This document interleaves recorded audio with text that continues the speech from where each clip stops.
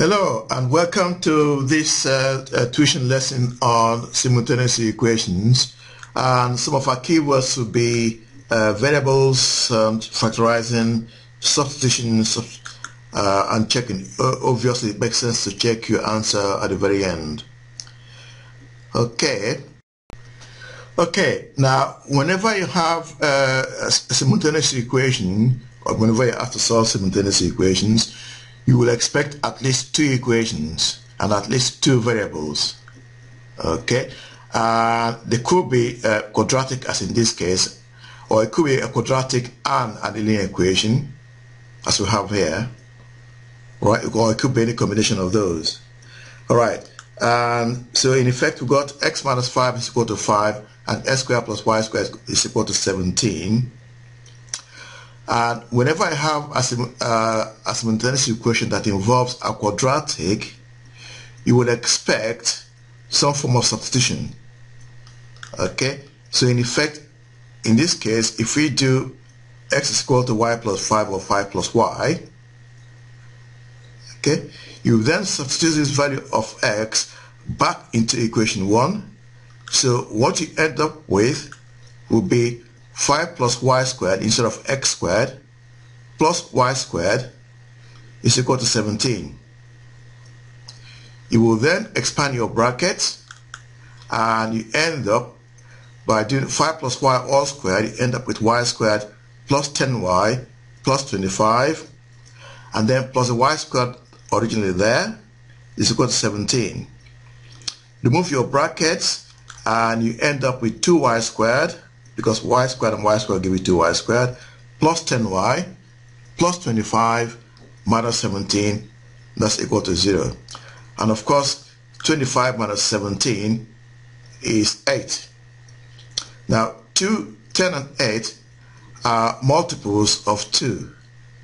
So if you divide every term by 2, you get y squared plus 5y plus 4. Now if we divide 0 by 2, you still get 0, so that makes no difference at all. Okay, now you need to factorize now. Now you need two factors of 4 such that if you multiply them together you get 4 obviously, and if you add you get 5. So it cannot be 2 and 2 because 2 plus 2 wouldn't give you 5 anyway. So it has to be 1 and 4. So you end up with y plus 1 into y plus 4. Okay, so now you put y plus 1 is equal to 0 and y is equal to minus 1, or y plus 4 is equal to 0, in which case y is equal to minus 4. Okay, when it goes across. Now you then substitute these values of y back into equation 2. You can do equation 1 if you want to, but it's much more difficult, I think. So go for the softer option and substitute your value of y into equation 2. If you had two quadratics there, you got no choice. Okay, and then that's what I just said. Just that back into the original equation.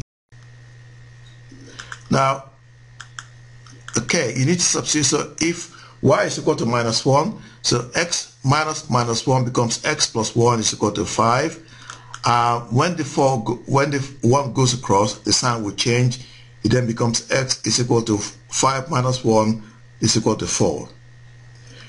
You do the same for when y is minus 4. So you have x minus minus 4.